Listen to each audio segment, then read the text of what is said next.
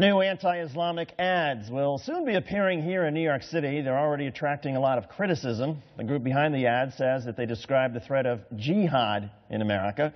Roxana Saberi has more. Roxana. David, the ads will go up on 100 buses here in New York City starting Monday. City leaders and Muslim groups say the ads are hateful and could incite violence against American Muslims when hate crimes are already on the rise. Hitler sitting with a Muslim leader. Just one of 6 ads that millions of New Yorkers will see next week. The group behind the ads, the American Freedom Defense Initiative, says the campaign tells truths about Islam. But Muslim American organizations say it's full of lies.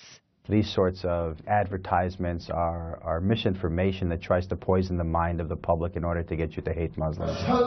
Reports of hate crimes against Muslims in New York are up this year.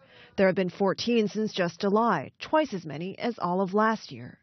Muslim leaders say one reason is ISIL's recent beheadings of American journalists James Foley and Stephen Sotloff. The director of the Arab American Association of New York says a man in Brooklyn threw a trash can at her earlier this month.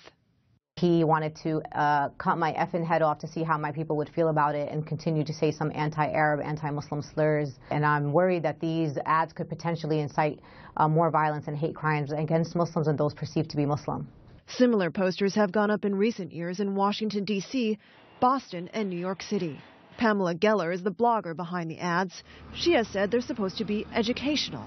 In no way was this meant to be an anti-Islam campaign. It is a pro-freedom campaign. This time Geller's budget is bigger, reportedly $100,000.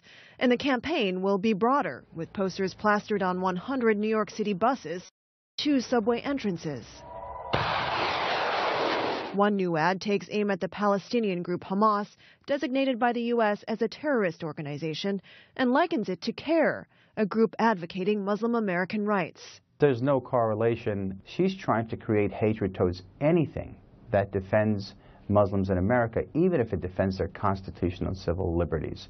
Politicians in New York have denounced the campaign, but the city's mass transit authority says it can't do much about the so-called viewpoint ads, other than require disclaimers saying they don't represent the authority's views. A spokesman told Al Jazeera, "We review every viewpoint ad under the standards, but a series of court rulings have made clear that our hands are largely tied." We believe that Ms. Geller has the right to post these ads, but we also have a right to call her out and call her a bigot and a hateful person who uses propaganda to incite violence and hatred against American Muslims. The transit authority did reject one ad that referred to Muslims killing Jews, saying it could incite violence. Geller is now suing the MTA. And David, Geller is a writer who gained prominence 4 years ago when she spoke out against what she calls the Ground Zero mega mosque. We reached out to her but did not get a response. All right, Roxana, thank you very much. Appreciate it.